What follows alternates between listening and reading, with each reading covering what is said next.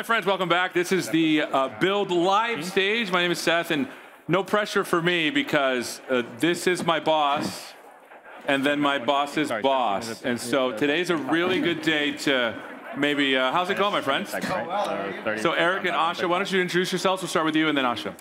So I'm Eric Boyd. I lead the AI platform team. Asha, I lead product for the AI platform team. So let's start with what is the now of AI, because there's a lot of stuff going on, and maybe you can help us rationalize it. Want to get your thoughts, and then Asha on product, how that looks. I mean, there's so much going on in AI, and I think some of the most exciting things to think about are what are our customers doing? And so if I start with like Mercedes-Benz, you know, everyone's been in a car and has tried to talk to that car voice interface, and it doesn't understand you and can't say anything back. Mercedes-Benz integrated with GPT-4 for their MBUX, and so now you can have a much more natural conversation in the car, being able to like get directions and get things done. They even integrated GPT-4 vision into the dash cam, so now they can see things going on around the car and near you. And so it's those exciting things like that, and you can go from like car manufacturers all the way to like developers with the Unity platform, which has now made a bot that can help developers figure out all the things that you're doing on Unity. Unity is a platform for making 3D games, and so helping you figure out all their APIs and how everything works, all within the Unity environment and not having to leave. And so when you look at those two extremes of just how much these applications are just all over the place, it just shows you how quickly companies are adopting AI across the spectrum. And so we're just building tools as quickly as we can to try and serve those needs. I mean, you know, companies need things like search to be able to get their data in and sort of store it. So Azure AI Search, which is now, you know, 12 times as much storage for the same price, like really all integrated in. The Azure AI Studio making it easy. I mean, there's just so much going on in AI, just really bringing all those applications together. It's really fun and exciting to see. Yeah, it almost feels like applications today are feeling increasingly broken when they don't have AI as part of it. And so we're starting to see organizations go from experimentation now to scale, and you know, even think about customizing the experiences. So a lot of the tools that we're working on are going towards how do they fine tune, how do they, you know, leverage data to ground their application and things like that. What are some cool things that people are doing now that you're getting a sense for? Because we talk about AI all the time, and everyone's like, AI, you know, but what are some things that people are doing to sort of soften the edge around software and hardware and people? I mean, you just see it in all the different use cases, right? I mean, I talked about a couple where we see what Mercedes-Benz and Unity is doing, but there's so many other examples where, you know, they're trying to build solutions to make it easier to interact with people. I love the example Satya gave in his keynote this morning of the Khan Academy. You know, the ability to have an individualized education tutor really connecting directly with each student is really powerful, and the types of things that they're the applications you couldn't even have really dreamed of, you know, a few years ago until AI really got to this point. What are your thoughts? Yeah, I think multimodal is becoming a big aspect of that. And so now with the power of GPT-4o, which is GA today on Azure OpenAI and Azure AI Studio, I think there's going to be a new world of possibilities to actually interact with your AI much more fluently than ever before. Yeah, and I love that, because they let me play with these models sometimes, and they're actually really fun to imagine the kind of things that you can do. So we started talking about GPT-4 Omni, but there's a lot of other models that we're looking at right now. Eric, why don't we start with some of the cool things that are out today, and then Asha, maybe some ways that we're helping people use those things. I mean, some of the other things that we're excited to see today, you know, we announced the Phi series of models, Phi 3. We've got Phi 3 mini, small, and medium, which are 3, 7, and 14 billion parameter models. The thing about those Phi series models is, you know, we took a different approach to training them, where we really tried to think of the data that they train on as like a curriculum, like you would give to a student, where you're trying to teach the model, you know, step by step, how do we make it, you know, learn everything about the world. And in doing that, we got a model that is much smaller and more powerful. So all the Phi 3 models, they basically punch a full weight class ahead for their size, which is really interesting as customers are looking for what's the most power that I can get from a model at the right price point. And so looking to select all sort of along that price performance curve, what are the places where the model's going to work really well. And so it's exciting to see what we've done with that. We also added, Asha's talking about multimodal. 𝗲𝗃 for vision is also available today. And so now you can, in these smaller models, still get those same rich vision capabilities that you're used to seeing with GPT-4V and GPT-O. Really excited to see that. We also expanded our partnership with Hugging Face, so there's a lot of open source models. We are also doing a lot around the tool chain. So I think that's what's most special. Eventually, we have to teach people to get the right model for the right job at the right cost. And if they can do that, then it's about the tool chain to build those applications. So we announced the general availability of Azure AI Studio, but we're also announcing a lot around responsible AI to keep those applications safe and secure end-to-end. So content filters, prompt shields, all of those things are going to become even more important as we start to scale. So as we look at this from a perspective of developers, like I might be like, oh, I got to use AI. I don't know what to do, because I've been to conferences around the world, and people are literally being told by their management, you need to use AI, and they're like, what? Yeah. And so what is some of the stuff that we provide to help developers get started? We'll start with you and then Asha. I mean, there are all these different tools that we built to make things easier. You can go to Azure AI Studio, which is the integrated place to go and build your generative AI applications. And the most common pattern that we're seeing is this retrieval augmented generation, the RAG pattern of how do I take some data and put it into a search engine, usually one that has vector search. And so that's why Azure AI Search is super helpful for building those applications. It's a really rich search engine that brings all the power of vector search with all the things that we've learned over decades of doing keywords-based search into a single platform, and then has a semantic ranker on top of them to really retrieve the most relevant results. And so then you feed that to your model, that then the model now has all of the information for your application, just all that built into it. And so that's the pattern that developers are really going after.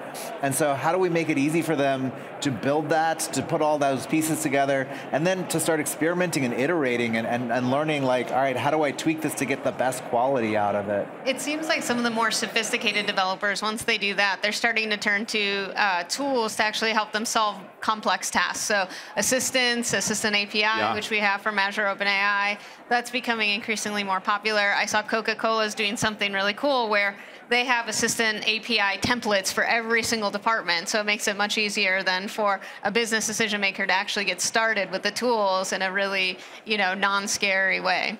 Yeah, and the cool, and did you want to say something? I was going to say, you even mentioned prompt shields, which we also didn't talk about, is like the whole capability of building these tools responsibly and safely.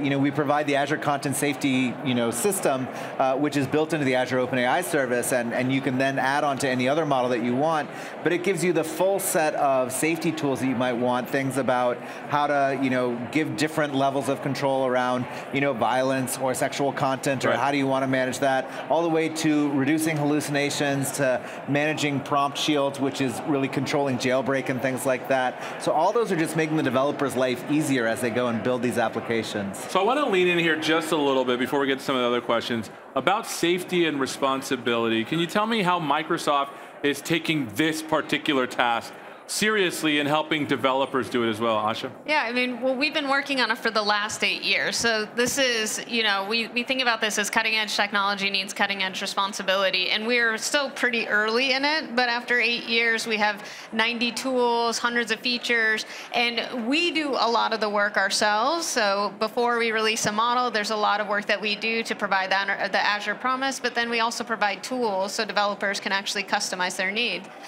So custom filters is a big feature that we released today, and that's allowing you to then set up different tools for moderation for things that maybe we haven't even thought about yet. Yeah, that's right. Yeah, and that's really cool. And the thing that I think now I want to dive into, if it's possible, is the notion of, like, what are customers doing with this? I know we spent a lot of time talking about, here's all this good stuff, goodness that we have, but what are customers doing? We'll start with you, Eric, and then maybe Asha, tell us a little bit. I mean, we just keep telling all of the customer stories of all the amazing things that they're able to go and deliver on top of these tools, and it's been in every industry that we've, really worked with. You see obvious cases in customer support where people are trying to, build customer support bots to sort of help answer users' questions, or even, for their own agents to go and help them, develop that.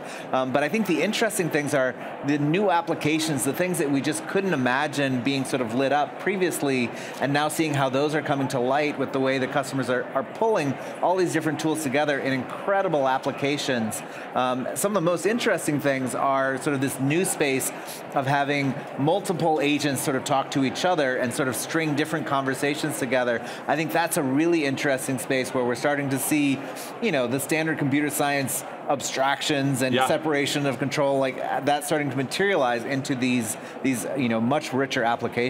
Yeah, we now have more than 53,000 customers that are on Azure AI, and one of the things that we're thinking deeply about is how do we start to do safety and security by default? So again, removing as much work as possible from our customers. The other interesting thing is that Microsoft runs on Azure AI. And so all of the co-pilots, all the millions of users, we're getting a first-class ride at learning and using the technology for our customers internally, and then we put it in the platform and we extend it to our third-party customers. So Microsoft has always been customer number 0, right? Literally from the start. I mean, when we first started building, out, our capabilities with the Azure OpenAI service, I mean, we first launched Bing Chat, and then we launched M365 Copilot and GitHub Copilot even 18 months before that. So we've built all of that, as Asha said, on the same platform that we make available to our customers, so they know we've literally bet all of Microsoft business on it, so they can trust it with their business as well. And that's awesome, because like I said, I use this stuff, and I know what it does, and every once in a while, it's pretty surprising what you can do.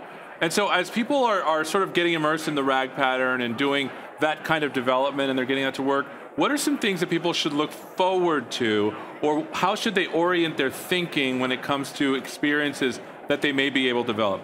Yeah, I mean, one of the big things is I feel like we have to just be thoughtful to not do AI for AI's sake. It has to create real value. So it has to improve the way you live, improve the way you work. There was a study that showed that skilled workers that use Gen AI are seeing a 40% improvement in the way that they work. And so, we are constantly thinking about that from a product perspective, which is how do we build tools to help developers solve real problems? And so I would say don't lose sight of that. The second thing to look forward to is, and we showed this in one of our sessions, we're moving much more code first. So we want to meet developers where they are. More and more, we're seeing all applications becoming AI applications, and we have the best IDEs in the world. And so we want to make that really, really simple to wire up your applications, change out your models, and do so without any thrash.